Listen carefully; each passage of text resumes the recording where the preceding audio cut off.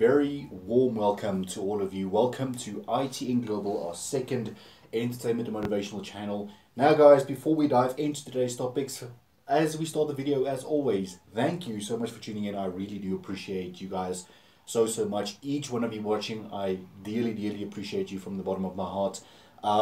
We have some, in other news, we have some reactions coming up.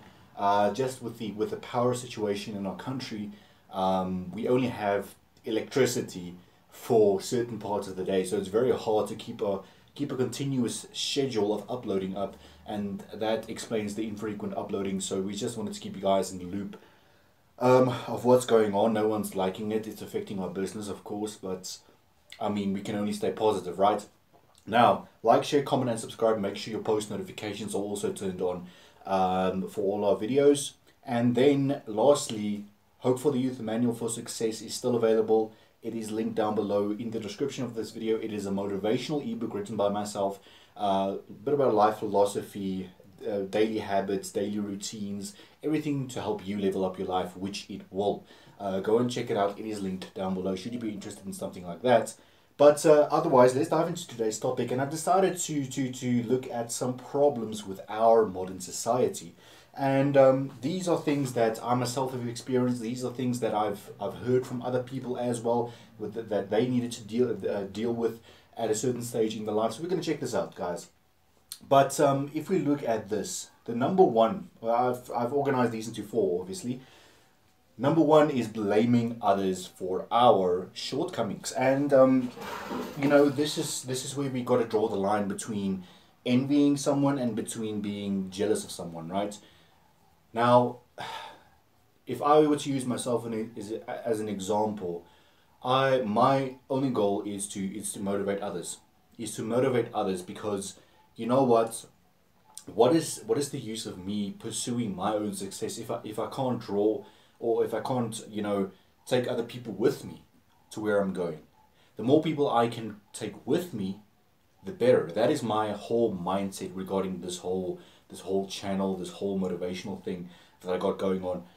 What is the use of being jealous, really? It saps your energy, it makes you negative for the rest of the day, and ultimately it affects your self-image and your self-esteem as well, because you are jealous of someone, but you don't know the journey they had to go through. You only see, you know, the fame, the millions, the nice cars, the beautiful girls, whatever it may be. You only see that, but you didn't see the grind. You didn't see what was going on behind the scenes. And of course, there are people that take shortcuts and get lucky. Of course, it is what it is, right? It works. Sometimes it works. Sometimes it doesn't work. More often than not, it doesn't work. Success is a long, painful journey, and you know, I decided, why not drag you guys along? Why don't we help each other to achieve that? But that is the whole point. Don't blame others for your shortcomings. Just work harder. Let that motivate you to work harder. Number two, false perceptions of success, and this links closely with number one.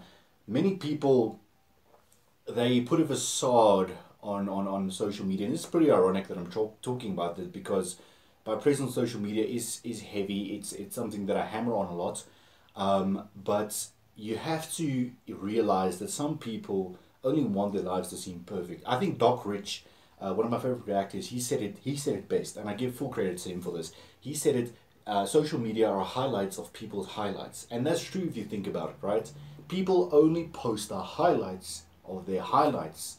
Never, or very seldomly do they post anything that's, you know, anything bad happening to them.